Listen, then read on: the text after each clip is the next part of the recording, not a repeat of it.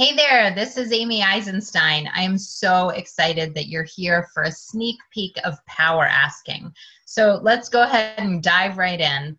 We're going to talk in power asking on how to change your mindset about fundraising, because deep down inside in lots of us, we think that fundraising is about begging people for money or guilting them into money, and that's really not what good fundraising is about. It certainly isn't what Major Gifts is about. So when you fundraise correctly, you're not taking money from people. They are giving it with joy.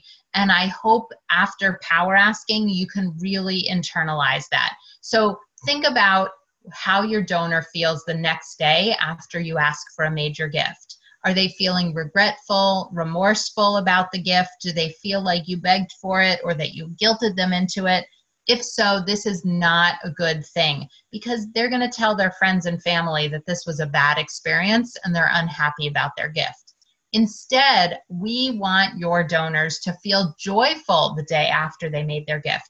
We want them telling all their friends and family what an amazing experience they had and what an amazing thing that they did and were part of, that they were able to make such a difference in the world by giving this money, this gift. And so that's what we're going to start with, changing your mindset about fundraising so that you are asking for major gifts in a way that makes your donors feel joyful afterwards. We're also going to focus on the idea that a face-to-face request is 34 times more successful than email. So that's why we ask in person. This is just one example, but there have been many studies that show that asking for a gift or asking for things in general is more successful, more impactful than email. And that's why we want to make sure that we get those face-to-face meetings. That's another thing we're going to cover. We're also going to talk about hurdles that you may face when you're looking to get a meeting. And you've probably heard some of these things before. Your donors may be too busy to meet, or they already gave so they don't want to meet, or they're not that interested in your cause or your organization. They may ask, why me? I don't have that much money, so why do you want to meet with me?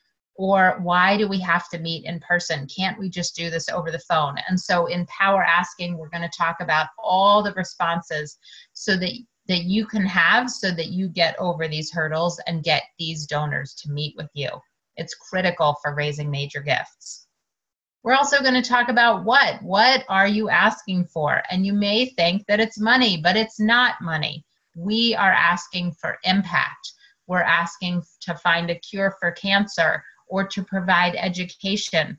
We're asking to create art, or to clean the environment, or to feed the hungry, or house the homeless, or the list goes on and on. We're asking to protect animals. So we're asking for impact, not money, and we need to be able to articulate that with our donors so that they really understand what they're giving for.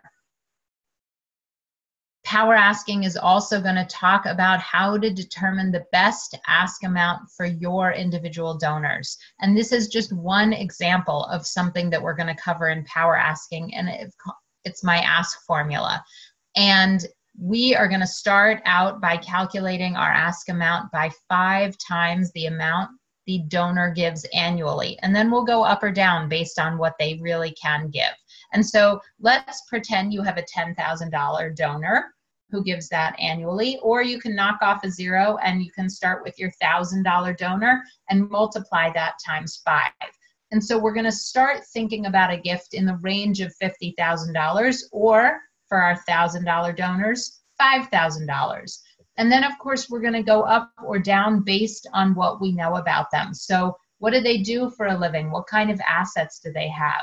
What kind of gifts have they made to other organizations? Are they very generous and philanthropic? How strongly do they feel committed to our organization and our cause? What else is going on in their life that we need to know about?